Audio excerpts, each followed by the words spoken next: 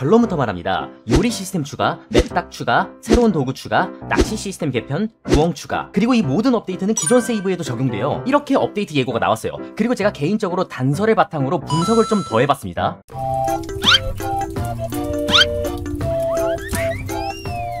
자, 지금 힌터랜드 공지사항이 떴죠? 6월 말에 DLC 파트3 업데이트를 내놓는데요.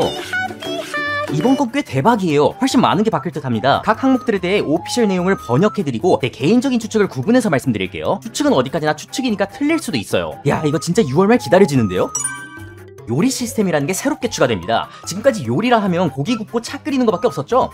이제 제대로 된 요리가 나옵니다. 이 요리 시스템의 이름은 프론티어 쿠킹입니다. 총 7가지의 새로운 재료가 추가됐고 이 재료들로 24가지의 복잡한 음식을 조리하는 시스템입니다. 이 중 15가지는 기본적으로 존재하는 레시피고 9가지는 월드에서 획득해야 하는 특수 레시피입니다. 요리에 사용할 수 있도록 프라이팬도 추가가 됐고요. 요리 인터페이스가 완전 개편됐다고 합니다. 현재 공개된 재료는 우엉, 메딱고기가 있고요. 현재 공개된 요리는 토끼 스튜, 생선 파이, 팬케이크, 복숭아 파이, 메딱 파이, 토끼 파이가 있습니다.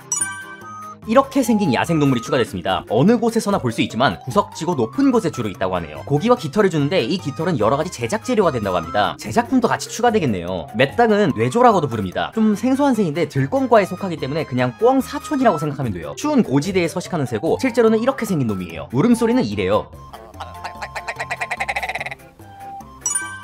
3개의 변형 리볼버, 1개의 변형 활, 1개의 변형 손전 등이 추가됐습니다. 자, 여기서부터는 무료 업데이트입니다.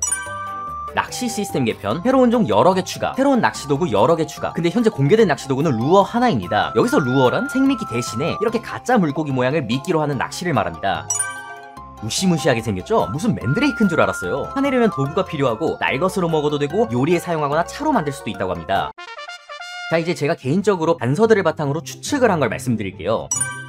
이 시스템의 이름은 프론티어 쿠킹입니다. 뜻은 개척지 요리 정도로 의역할 수 있겠네요. 척박한 곳에서 생존가가 하는 요리라는 뜻으로 붙여진 것 같습니다. 지금까지 도토리 빻기같이 요리에 해당하는 행위는 전부 제작 메뉴에서 수행했죠? 이제 요리 메뉴가 별도로 만들어질 것으로 보입니다. 자, 사진을 보시면 좌측에 요리 도구별로 탭이 나눠져 있어요. 냄비 요리, 프라이팬 요리, 기타 요리인 것으로 보입니다. 실제로 이 사진에서도 냄비, 프라이팬, 깡통이 다 나와있죠? 셋 다 요리 도구로 기능한다는 뜻으로 보입니다. 스튜 등과 같은 요리는 냄비 탭에서 가능하고 파이 등과 같은 요리는 프라이팬 탭에서 가능한 것 같아요. 기타 요리에서는 깡통과 생선 그림이 있는데 깡통 그림으로는 차 종류가 전부 여기로 병합됐을 거라고 추측되고 생선 그림은 구이를 의미하지 않나 싶어요. 하루에서 요리 버튼을 누르면 이 인터페이스가 나오고 고기와 생선 둘 다 여기서 선택하는 방식으로 굽게 되는 건 아닐까 추측합니다. 그리고 여기 잘 보시면 요리 옆에 숫자가 있죠? 이 아이콘 어디서 보지 않았나요? 맞습니다. 기술 레벨이죠. 이 요리를 하기 위해서는 여기 적힌 이 요리 레벨을 갖추어야 한다는 뜻으로 보입니다. 여기 이 사진에 요리 기술서가 있는데 요리 레벨의 중요성이 더욱 올랐다는 뜻으로 보입니다.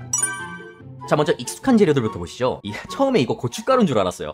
잘 보니까 도토리 가루죠? 지금 인게임에서의 이미지와 동일합니다. 복숭아가 요리 재료로 사용될 듯합니다. 누가 메이플 시럽을 벌컥벌컥 마십니까? 시럽이에요, 시럽. 처음부터 이걸 벌컥벌컥 마시는 맥켄지가 이상하다고 생각했어요. 이건 원래부터 요리 재료였어요. 이제 드디어 메이플 시럽이 자기가 있을 곳을 찾았네요. 새로 추가된 재료가 7가지라고 했죠? 그게 뭔지 하나하나 단서를 근거로 추측해보겠습니다. 이 사진으로 보건대 아예 밀가루라는 기성품이 추가되고 파밍에서 얻을 수 있을 것으로 보입니다. 우엉을 캐는 도구가 뭔지는 모르겠지만 써는 건 이 나이프로 하는 것 같네요. 이건 뭘까요? 오일류? 허브류? 단서가 없어서 모르겠네요. 넘어가겠습니다. 이건 설탕이나 소금으로 보이네요. 요리 중에 팬케이크가 있었죠? 미국 가정에서 팬케이크를 만드는 레시피를 찾아봤어요. 밀가루, 소금, 설탕, 우유, 버터, 계란. 밀가루는 아까 대놓고 있었죠? 그럼 이건 소금 또는 설탕이 아닐까 합니다. 이게 뭘까요? 뭐라고 써져 있는 거죠? grinding? INC나 ING인 것 같은데 아래 OA는 식별이 되네요. 글자의 위치로 봤을 때 OAT, 오트가 아닐까 합니다. 그림도 뭔가 곡물 같은 게 바구니에 담겨져 있는 것 같죠?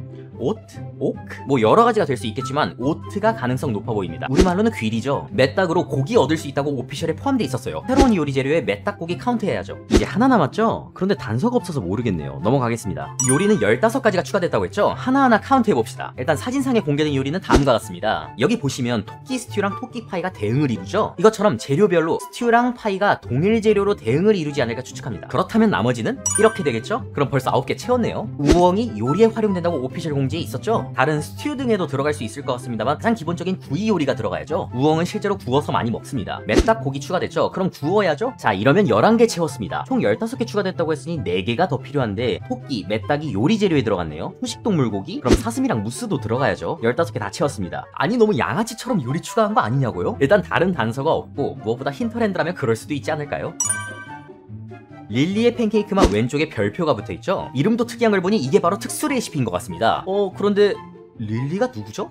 어디서 들어본 것 같지 않나요? 자, 릴리는 바로 스토리 모드 윈터뮤트에 나오는 잿빛 어머니의 딸입니다. 등반을 즐겨하다 어린 나이에 사고로 목숨을 잃었죠. 스토리 모드에서 맥켄지가 잃어버린 릴리의 목걸이를 잿빛 어머니에게 찾아주고 잿빛 어머니는 그걸 릴리의 무덤에 놓아달라고 부탁을 했습니다. 이걸 보고 참 가슴이 아파. 다시 돌아와서 이런 특수 레시피는 쪽지를 통해 얻게 되는 게 아닐까 추측합니다. 이 레시피는 잿빛 어머니의 집에서 얻을 수 있지 않을까요? 설명을 한번 볼게요.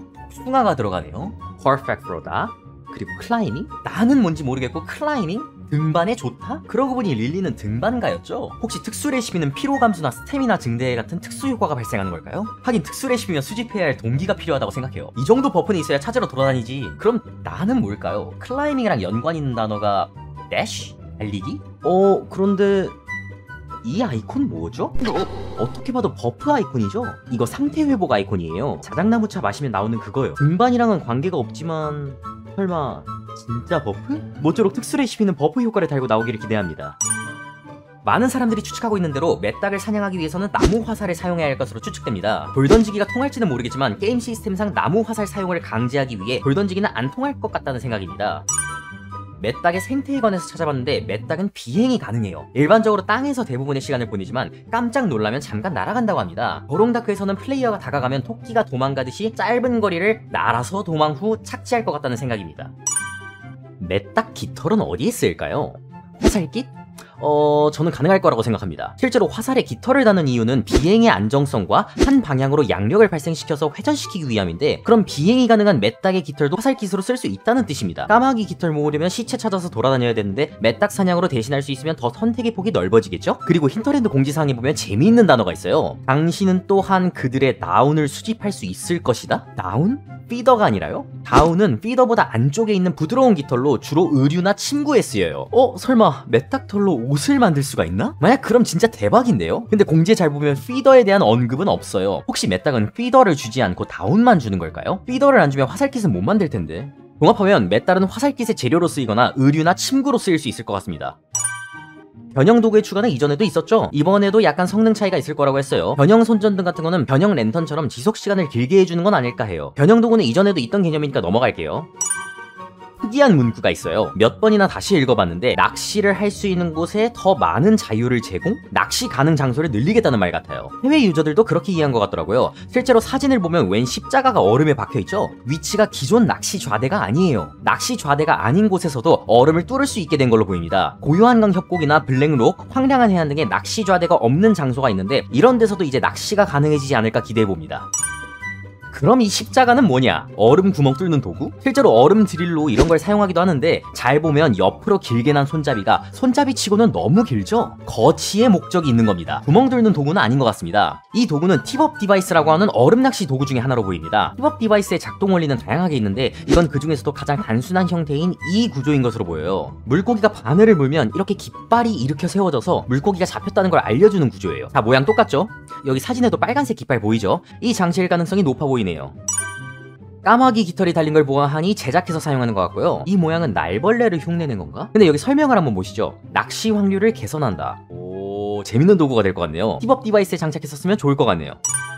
공지사항에는 6월 말이라고만 나와있어요. 저번에는 3월 30일이라고 딱 집어서 공지했는데 이번엔 뭉퉁그려서 6월 말이라고만 되어있네요. 저번처럼 6월 30일이 아닐까요? 마지막까지 테스트하다가 내놓을 것 같은데. 자, 지금까지 업데이트 예고에 대해서 번역하고 제 분석을 더해봤습니다. 어떤가요? 제 분석이 타당한 것 같나요? 최대한 근거에 기반해서 추측하려고 했는데 추측이기 때문에 틀릴 수도 있다는 점 다시 한번 말씀드려요. 저는 개인적으로 요리 시스템이랑 낚시 시스템이 기대되네요. 플레이에 어떻게 응용될지 아무도 모르잖아요? 그 점이 너무 설레요. 빨리 6월 말 됐으면 좋겠네요.